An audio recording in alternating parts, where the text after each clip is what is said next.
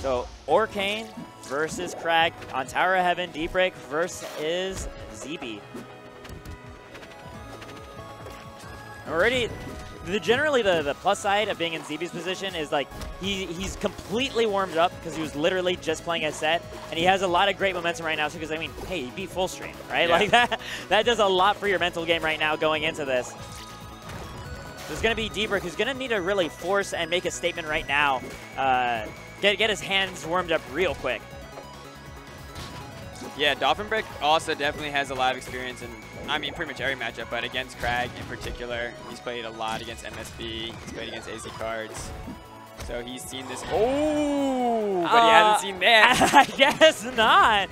He was backing away after he broke the pillar, but the rock was still able to hit him. The rock was following him. It was like, no. Dolphin seeking boulder, I guess. Gonna go ahead and get that parry. Fully charged down shot, and so wow. Long. This isn't Clarence. That will actually be able to kill very easily. Yes.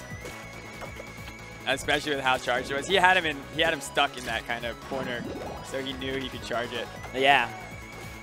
Be able to find that down tilt and looking for the back air. Instead, the forward air comes out.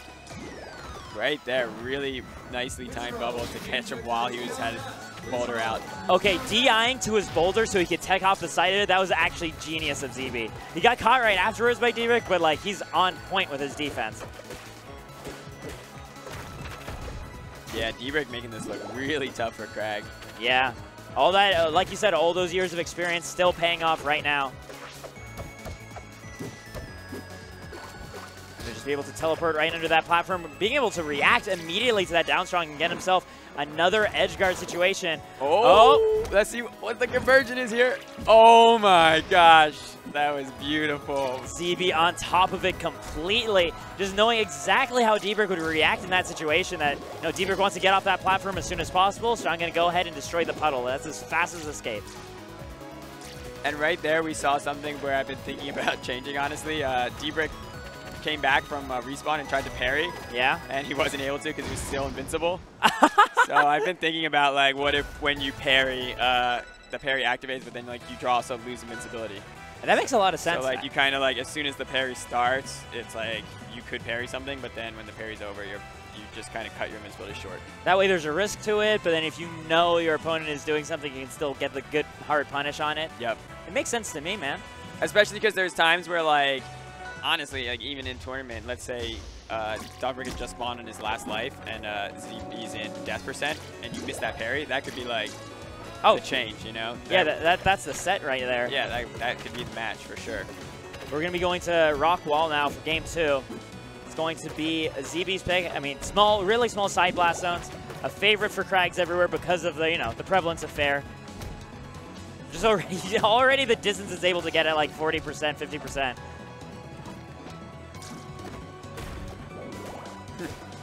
I love the movement by DolphinBrick. Yeah. It's always like one of the most fun things to watch of him. The bubble stream that he sets up. Yeah. It's actually, the thing that's terrifying is like if you get hit by that, like you can actually die. Like he can combo into an up air right afterwards and kill you. Or just getting hit by it off stage too. Yeah. Puddle getting set up on that rock. Decides to put it somewhere a little bit more permanent. Wow, actually being able to roll on the boulder before the shards were able to hit him. ZeeBee staying away from getting juggled on the side of the stage. He's going to find the shards, a few more for good measure. Trying to intercept the forward area. He was expecting it earlier than it came out, but then the up strong covered it anyway. Wow, that was a weird, like, DolphinBrick was down tilting that right as ZeeBee's down special hit. The rock was like very confused on whose side it was going to be on. It just kind of split the difference.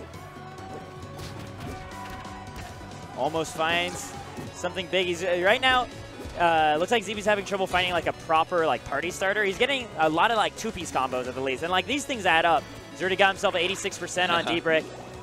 Oh my gosh, I didn't even know he had a puddle down there. That's so crazy. Oh my gosh, that combo, and he followed him the whole way. Yeah, tons of pressure right there. Recognizing that, ZeeBee just wanted to get back on stage, please, and then just found the down strong right afterwards off it.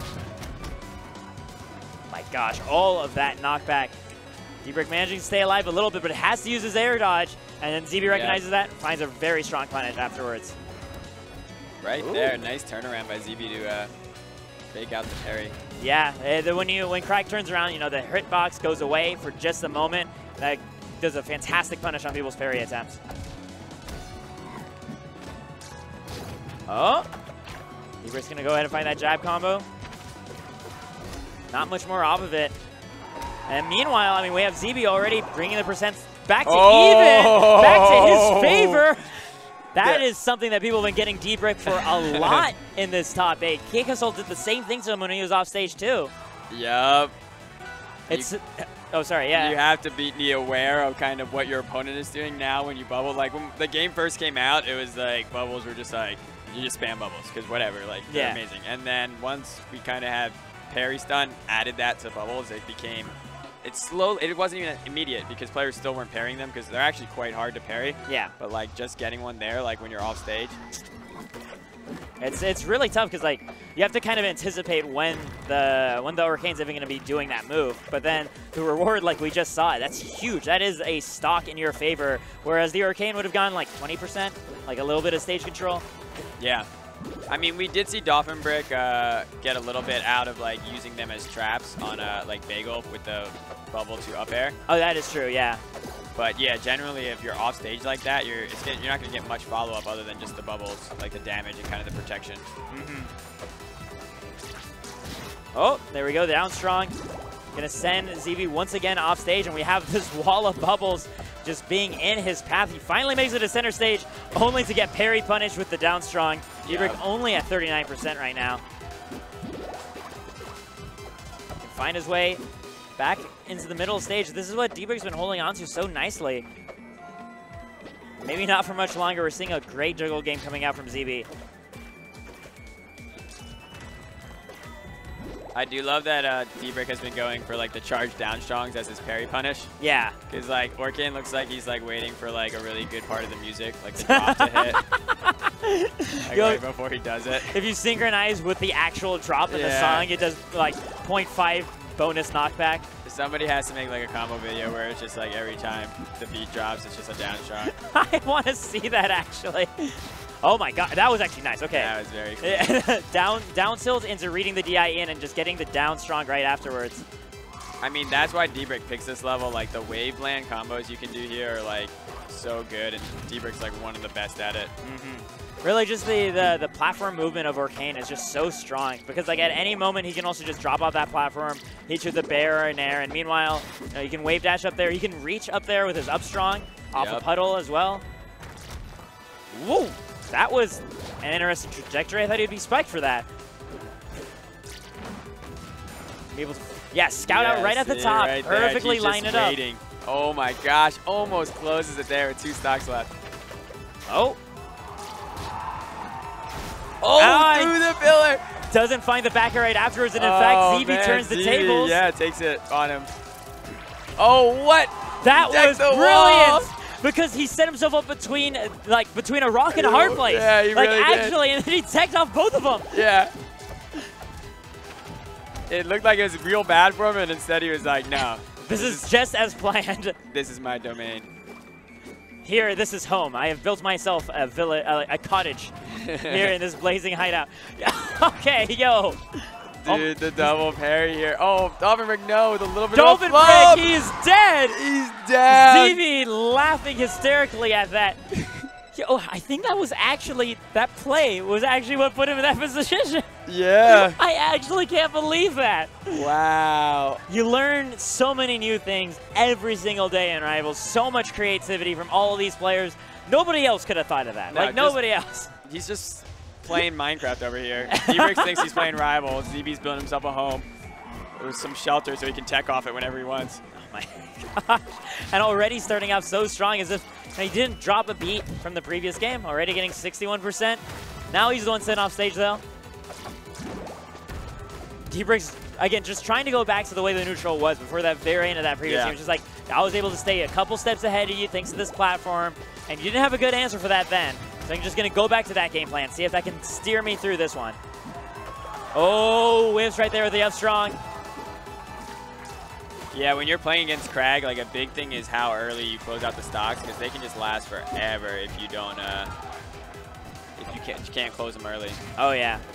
Things are looking kind of scary right now, too. We have so much % on this Orcane. And wow, I've never been so scared of a Kragg wave dashing like on top of that platform. Yeah, he's using the stage's platform, the wave landing against them. Yeah. Just taking a note of your opponent's book. Very terrifying stuff. Ooh, I love that movement, the back air in there. Finding that puddle. The next set of bubbles coming in hot for ZeeBrick. He's going to need a little bit more, though. Oh, my gosh. You, like, hear the hit sound, and I'm like, oh, I think it thought he was dead, but it was the rock getting popped. Yeah, it's such a scary, it's a thick, meaty clunk every single time Kragg hits something, and it feels like someone just died. Yeah, it does. I was nervous, but then DolphinBrick had managed to escape. Oh, we have the jabs coming out. His percent's dead even. And the hunt from ZeeBee is just so wild. Oh, nice up tilt there. Perfect angle to get those shards on him. Yeah. And ZeeBee right now, he's been using his pillar from above ZeeBrick quite a bit lately. And that's so dangerous to do because of any of these times ZeeBrick sniffs it out and just like crouch cancels the pillar. Right now, he's in a position to like up tilt up air. Oh, uses the parry on down special. That was so smart, too, because that way, if he gets parried, he gets hit by the water droplet, and he can disengage without getting parried by anything bigger. No! Oh, my God! That was ZeeBrick's only option, and ZeeBee was just chilling right there. ZeeBee was just hanging out. ZeeBee was like, I'm going to chase him to that side of the screen, and then gets caught by the puddle on his way over there. The ZeeBee crowd, though. The chants coming out for ZeeBee, very loud. But ZeeBrick's not going to go down without a fight. I don't think we set up the Smash GG fantasy for this, but I wish we did because whoever had ZeeBee would have been like, they'd be rolling in it right now. Yeah. Whoever would pick like all the Kraggs, they'd be like, oh yes, my loyalty pays off. My Kragg loyalty, finally, after all these years. It's been years. Oh? Oh my gosh. Just out of range. Can DolphinBrick clutch this out? This is going to have to be he almost does it. incredibly clutch. Finds the back air. You see these air dodges coming out every single time he doesn't have a confirm. He does something defensive instead. ZeeBrick not wanting to let his last stock go any earlier. Oh, the man, double jump by ZeeBee. And he still dodged the up strong. But here we come. More bubbles coming out. We have the down strong not going to do the trick. Such good DI. How did he get that down strong off before ZeeBee was able to do anything? There we go. Oh, that is it.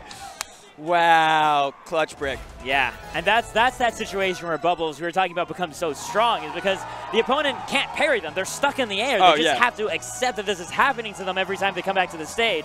And ZeeBrick knew that. He just kept refreshing that puddle over and over again. Just a wall of bubbles, please, so I can find this up air. ZeeBrick's being very patient. So, like, ZeeBee's doing the traditional kind of Kragg recovery that we've seen, which is like go low, dodge their stuff, pillar right up against the stage, then wait them out, kind of jump, do empty hops, get them to kind of commit to a recovery, and then go up and over. Yeah. But ZeeBrick's just been, as you said, put a puddle down, neutral special bubble. Put a puddle down, neutral special bubble. Just like keep refreshing it. ZeeBee actually has managed to slip through. I think even once he like got on stage barely and parried. Yeah. But a lot of the times ZeeBrick has been getting the bubbles off, and there we saw he was able to convert it into an up air, which ended the stock. Yeah. Here we are, though, the final game here on Endless Abyss. No platforms to get in the way. A pure, it's a stage for a pure zoning battle, especially like if you just are done with dealing with your opponent doing like wave landing shenanigans. That's true. I think ZeeBrick has already shown that he can adjust to this well, though, with just the bubble combos he's been doing. Yeah. Those pairs, he's doing them so high that like there's no chance of parrying because it's not even the opponent can't to the ground. Yeah, you can't possibly land in time. And here we go, seeing something quite similar. Oh, the back air not coming out in time. Oh my gosh, he doing put a brick. ZeeBrick already in a fantastic position, almost lapping in percent. He's going to do the trick right now, yeah. Okay, now he's feeling spicy. Dude. This man is feeling spicy. Yes, dude, that second side special. Like, because he hit with the first, was like, hey, I can do it again. Yeah, he was. Why not? Oh, and he pops the rock. Yeah, he's just feeling like anything's working right now, so he might as well just keep throwing out hitboxes. Okay, this is the guy with all the momentum in the world. ZeeBee, you can see him kind of a little frustrated right now, going from having all the wind in your sails to this, now being down 2 stocks, now being down 1 stock. We have seen momentum shift a lot this set, though. So I would, if I was ZeeBee, I would just be like, you can do this. Yeah. You already took 2 games off, and some of them off some amazing comebacks, so. Oh my gosh. Fair the way. Fair all the way to victory. I like the way that ZeeBee is handling his neutral, because he recognizes DolphinBrick feels like he's fire right now. So you're seeing him step back, giving him that room to hang himself. He wanted to dash to it. He's going to set up that pillar. And here we go. Rinse and repeat right there. Yeah, here we're seeing that setup I was talking about last game. Oh, the perfect spacing, and off of that, No he way. finds double up air, and he evens up the stock count, and he finds the first opening too. This is it. Oh my gosh, he just evens it up. He just made it even. Bringing it all the way back from there. It had to be here. It had to be Endless Abyss where there's nothing but just these two fighters just trying to climb their way into this top 3 at Shine. No, that is, it's not it. It's not it. DolphinBrick DIing for dear life, just backing away now, finding that back air, not going to find the up air, and chasing down that roll. This is it. The boulder saving him with the shards. ZeeBee stays in the fight. Oh my gosh. This DI absolutely incredible. The awareness. Oh, he doesn't get the up air. This rinsing pattern no longer working. Looks like ZeeBee's no longer like the laundry. The shards coming in this time to help ZeeBrick. Great, just getting out of the way. Those shards almost did it. That's going to do the trick, and ZeeBee does it! ZeeBee gets it! He takes out DBrick and finds his way now to the losers finals. And DBrick, EVO champion, EVO 2018 champion, gonna have to step down at 4th place at Shine. Gosh, he just gets stormed on stage too. Yo, ZeeBee's run though has become kind of legendary suddenly. Yes. Because like Jackie Peanuts, that set we were talking about earlier, like that was incredible to watch. Oh, dude, fantastic clutch play. But then from there, being able to take out full stream and then DBrick, immediately cementing himself as a Kragg everyone should know. Wow, yeah, that Jackie Peanuts set was crazy because like I felt like Jackie Peanuts was the one like just coming out of like left field with all these wacky like just like being super aggressive, crazy off stage. But then once ZeeBee knocked him out, like ZeeBee has been doing that too, just like unexpected Kragg. He's consumed his Kragg brethren and has become stronger for it. Yes. It's like every time a Kragg falls, they give their spirit energy They do. to the one remaining. Yeah. They pass on their boulder. That's the spirit boulder. We saw MSB passing on a little bit of his recovery